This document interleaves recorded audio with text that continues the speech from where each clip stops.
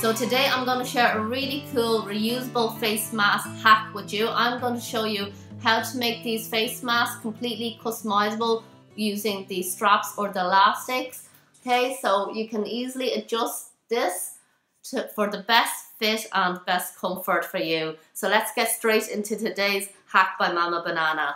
So I have been making these reusable face masks. The pattern I followed is one from Kim's Kitchen. I'll link that in the description box down below. But I wanted to make one for a friend who just had a baby. The problem was I just didn't know what length to make the ear elastics so that it will fit her the best, because it's very important that the bottom here sits very snug under your chin. That will offer you the maximum protection possible. So I needed to make it adjustable, and I taught it this way, alright? So what I did was, rather than following the instructions from the pattern to stitch the bottom of the elastic into the mask, I left the string loose, and then at the bottom here I stitched in a buttonhole so that I can tuck the strap in, and then my friend can adjust it to any length that suits her. Okay, so when making the buttonhole, you need to make this as small as possible. I made it so small that it was just about possible to fit the strap in. That means that the strap won't be sliding around, and if you need to adjust it while you're wearing it, you can touch it minimally. Okay, so I'm going to push mine in with my purple tang. So here's the hole here. I have the strap, put the strap over it, and then I push it through the hole with my purple tang.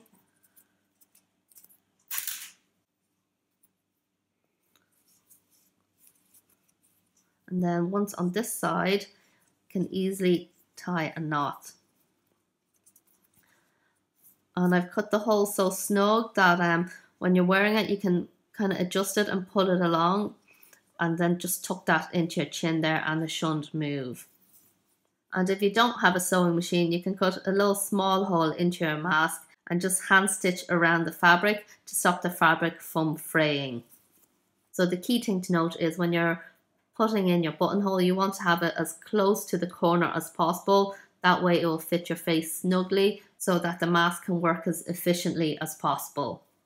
By using this hack, there's no need for any extra materials, no need for plastic buttons or extra fabric, and I think that this looks the neatest because this took straight into a part of the fabric. And to help any of the reusable masks to fit in even snugger underneath the chin, right, I have another tip for you. I sew on two little pleats on the underside or the inside of the mask, like this, just under the chin for when you wear it, and tuck it under here so that it'll fit your face that bit more snug. So if you enjoyed today's video, please let me know by giving it a like, and I'd love for you to support by clicking that subscribe button, and if you ring that notification bell, then you'll be notified as soon as I upload another video with a great hack or tip for you. I upload a new video every week on mom and home hacks organization, as well as reviews on smart and clever fun products for mom and kids.